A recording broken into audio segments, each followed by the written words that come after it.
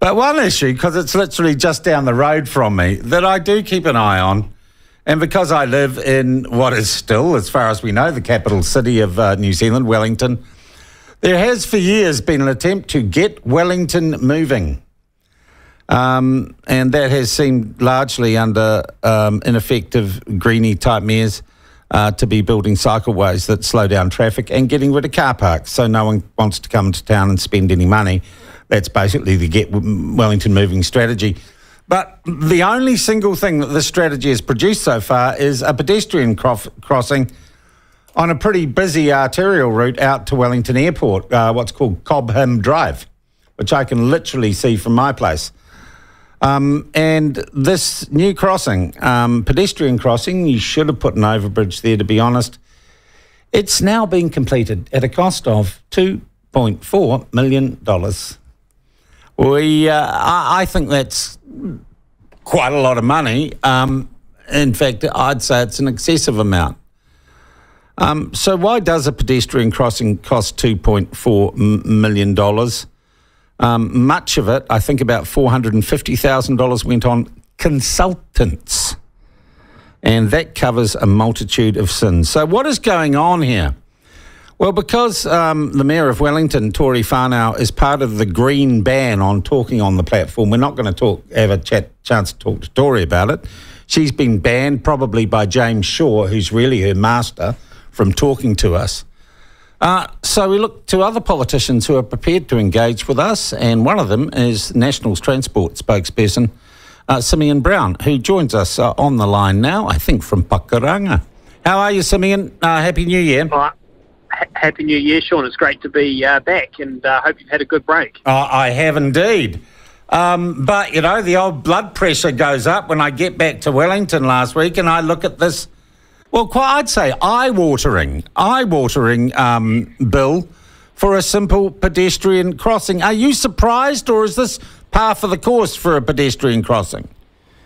Well, to be honest, I was quite shocked when I saw the figure there at $2.4 million, which we uncovered through some written questions to the Minister.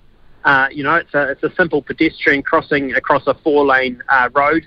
In my view, it shouldn't have been built there in the first place because it's a main arterial to the airport, and the whole purpose of Let's Get Wellington Moving was to get Wellington moving, not to slow it down. But, $2.4 million is a lot of money. And $535,000 of that, over 20%, spent on consultants, which I think is astounding. It was $500,000 on it. What sort of consultants were they? Well, all sorts of consultants, and it sort of says to me I'm not quite sure whether NZTA has ever built a pedestrian crossing before. I mean, they're not a road controlling authority, are they? But $535,000 on planners and people to talk about behaviour change, how we should get around, some transport behaviour change. Whoa, what behaviour would... Look, let's just explain to people. The stupidest thing is this is a pedestrian crossing to nowhere, because at both ends of Cobham Drive there are controlled traffic signals and pedestrian crossings, and all that Cobham Drive is on the seaside is a cycling walkway. It has no shops, it has no houses. It's like a bridge to nowhere, or a pedestrian crossing to nowhere, isn't it? Well, that's right. I mean, for those who haven't driven along there recently, effectively you've got the water on one side and you've got the suburb on the other, but there's no suburbs on both sides or businesses on both sides. Effectively, as you say, it is a bridge or a pedestrian crossing to nowhere. So I don't know why it cost that much money. But what I don't understand, why was money spent on transport behaviour change consultants for a pedestrian crossing? Well, we need to find out what a transport behaviour consultant actually does, don't we? Well, we do, and I've put in further requests for information to ask exactly what reports these people provided. Because are they trying to tell us how we should get around? Are they trying to do other things? If simply they're building a pedestrian crossing, surely all they'd be doing is getting people to get the consent and then get the construction done and doing it simply. Call me cynical, Simeon, but don't you also suspect it's going to come out there had to be a cultural consultation with a local iwi on this, just to get their Well, cultural perspective. Well, there may have had to have been that as well. But the point here is this is not an unnecessary project and an excessive cost. And I think it symbolises the fact that Let's Get Wellington Moving has done anything but actually get Wellington moving. The big projects aren't being done. The only project they've done is this pedestrian crossing, as well as dropping the speed limits along Cobham Drive from 60 kilometres per hour down to 50 kilometres per hour on a 4-lane separated highway. Yeah. And that is just, again, symbolic of a government which is wanting to slow us down across the country with all state highways currently having... I look at that stretch of road, though, that is going to be... It will pay for itself in tickets and speeding fines. Because, of course, it's the main arterial to the airport, right? Well, let's hope they don't put a speed camera up along there, but that's a very physical view. I guarantee you they do. I can just see that coming. Look, we're just at the end of the holidays, Simeon, and a lot of New Zealanders, myself included, will have done a lot of Ks on New Zealand's road system, and I've been literally all over the North Island, from Turangi to Tauranga to East Cape and up north to sort of Matakana and Langs Beach, all those places. And I encountered the somewhat confusing new speed limits. It seems somewhat random, that policy, and actually an interesting letter to the editor in the Dominion Post this morning about the new 80k speed limit between Featherston and, well, Greytown Masterton for a road that is actually quite flat, or totally flat, has... Straight. Straight, only has 4 bends in it, and doesn't have a bad crash record. And it seems to me to be a microcosm or an example of a very strange philosophy when it comes to road speed and speed limits from Waka Kotahi. So what the government has done, and this is led by the Labour government, is Michael Wood signed off on a new setting of speed limit rule in April last year, and that dictates to all road controlling authorities, which NZTA is one, all councils, Auckland Transport, those like other road controlling authorities. Basically, it dictates to them what the speed limit should be on every single street across New Zealand. There's a tool that NZTA has developed called Megamaps, which is, well, it's closed to the public. You can't actually go in there and have a look.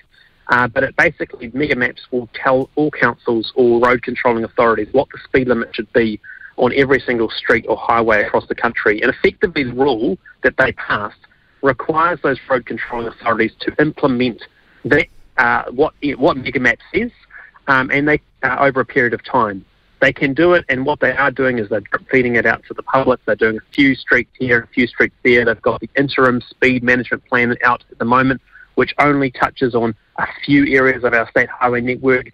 But this is only going to continue and over the next few years and pick up pace. As effectively they've put New Zealand, it's the frog in the boiling water. We're going to have our speed limits change very slowly but surely under that speed limit rule over the next few years. Would a national government revisit that policy? Well, look, that's what we're doing at the moment, is we're looking at that speed limit rule. There are some bits which we do think having variable speed limits outside, variable lower speed limits outside schools during school pickup and drop-off times. That's down to and it's 20k round buses both sides of the road now, isn't it? That's right. So, but having some sensible, pragmatic policies which protect young people and students when they're going to and from school is a good thing. But having those as variable limits, and what we're seeing at the moment is councils taking that policy and putting 1 kilometre radiuses around schools and making it 30 kilometres per hour 24/7. That's absolutely ludicrous. And is not a sensible outcome. So we're really looking at that and looking at what we should be doing, because actually New Zealanders have places to go, things to do, people to see, and we need to have an efficient network, and we need to be focusing safety in terms of improving the quality of our roads. And as you travelled around the country, and as I have been travelling around the country, and many other New Zealanders have been, we see the quality of our roads is deteriorating, and actually a safe network requires good investment and not just maintenance. Well, I can't make it. I'll tell you what I loved about getting out of Wellington was the new Otaki Expressway is open. And with Transmission Gully, that, and the Waikanae Expressway, that is now actually a completely different drive than it was 5 years ago, and a much better drive. That was thanks to a number of decisions over the last national government which set up the framework and the investment to get those projects underway. Yeah. And yep, there's been some problems along the way, but ultimately, those are the roads which have made our network safer. Yeah. More efficient and more what New Zealanders want to see. And you think about the Waikato Expressway up towards Auckland, that is the fastest road in the country and also the safest. Yeah. So actually we need to be focusing on efficiency as well as safety. But then I got to say, January the 2nd, I find myself driving to Tairua in the Coromandel, and I hit the biggest traffic jam I had all holidays. And is Scott Simpson a mate of yours? Oh, absolutely. Well, tell Scott, as the local MP for Tairua, a one-lane bridge on the road... He is in my ear on that every single day. Okay, because that's just the dumbest thing I've ever seen. Yes, and it's been that way for a long time. All right, and it's funny because the Prime Minister, of course, holidays in Tairua. She's got a holiday place there. But I've got to say that was the dumbest... in the same queue as you. Yeah. Well, that's the dumbest thing I've seen is the fact that no one, and there appear to be no plans to get rid of the traffic lights in Tairua, which clog up traffic all the way up the eastern Coromandel traffic network. Overall, when you look at the road toll these holidays, do you think it was a success, a failure? Are we moving in the right direction? Are we driving properly, Simeon? Oh, look, I mean, it was a horrific road toll, wasn't it? Last year was close to 380 deaths on our roads. The summer road toll was higher than it has been for years. And what it says to me is, Road to Zero is not working. This is a government which has a policy of Road to Zero, and all of their policies are not achieving within that. And actually, I think it needs a really good hard look at as whether that's the right approach. Yeah. Simeon, I'd like to thank you for joining us this morning and highlighting, we've got the Road to Zero and the pedestrian crossing to nowhere. Do you expect to get much more information or much joy out of the government on why that pedestrian crossing costs so much or not? Let's be honest. Oh, look, they'll have to provide me the information. It's just how much they redact, but we'll get as much as we can out of them. All right. Simeon, thanks for your time. Talk again soon. That is... the National MP for Pakuranga, Simeon Brown, also National's transport spokesperson. I'd love you to come up or text me in. What do you think that $500,000 for road behavioural change consultation, what do you think that went on? What do you think the people did? Now, remember we had last year, when we started up, we probed the $325,000 consultancy fees for the opening of Transmission Gully, and we actually found out there were some reasons for that. But this isn't a whole motorway. This is just a level crossing. $2.4 million. They should make it a toll level crossing to pay for it. You got to put 50 cents or swipe your a snapper card to get across it.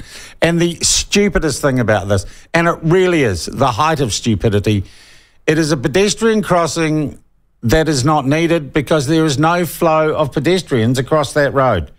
People use it to exercise or get from across the sort of Kilbirnie peninsula or causeway. There's nothing to go to. Nowhere to go. I guess it could be used by the boys at St. Patrick's College to cross the road and have a quiet ciggy at lunchtime amongst the rocks. But honestly, it is the stupidest thing. Apart from the one-lane bridge in Tairua and then the Eastern Coromandel, it is the stupidest piece of roading engineering that I have ever seen in my life.